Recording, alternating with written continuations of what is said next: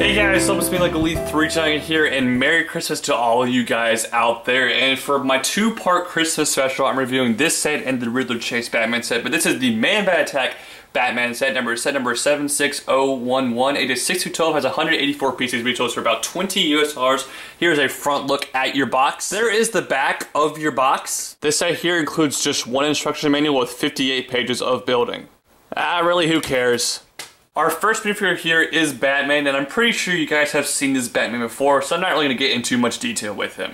Here's a minifigure you guys are probably a little bit more excited about, and that is Nightwing. The first remake of Nightwing, since he came in that set quite a while ago. This time around he actually has red instead of the blue, which is kind of odd, but a really cool looking minifigure from the front right here. He does feature a double-sided face, and there he is from the back.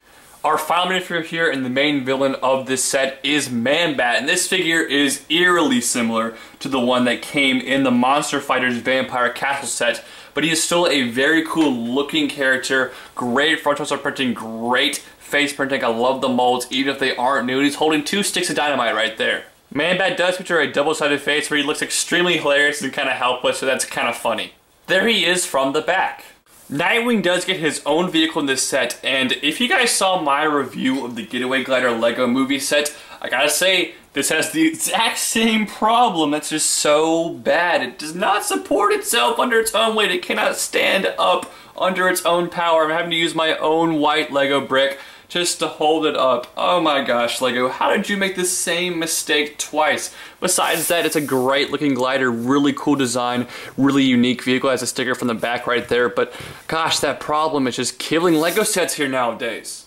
Now here is the main part of the set, the Batcopter. This is actually the second incarnation of this particular vehicle. Back in 2007, there was a vehicle that came with that Scarecrow biplane set, which was actually, I think, a little bit better than this version, but this is still a cool set in its own right.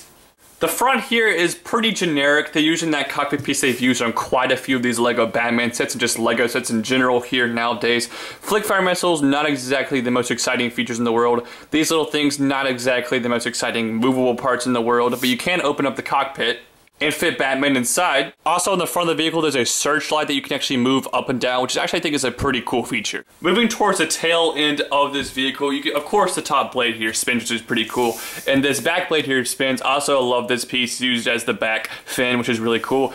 Interesting use of this piece to make the back piece right here. They use the same technique in that one Joker helicopter, so very interesting use. I don't think it's the best use because it kind of looks a little bit odd to me, but it's still a nice design. I give the Lego designer some credit there.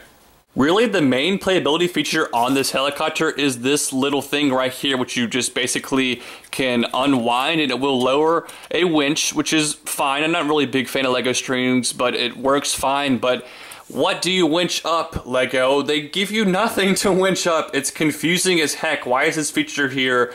I don't know.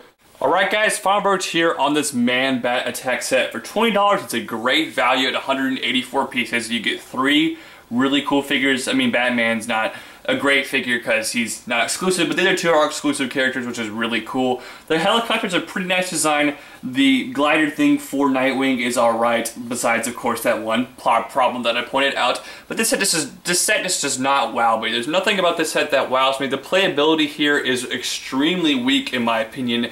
And honestly, it's just something about this set just doesn't quite get me.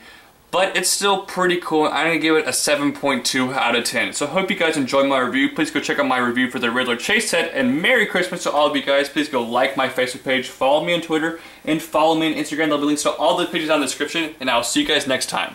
Bye.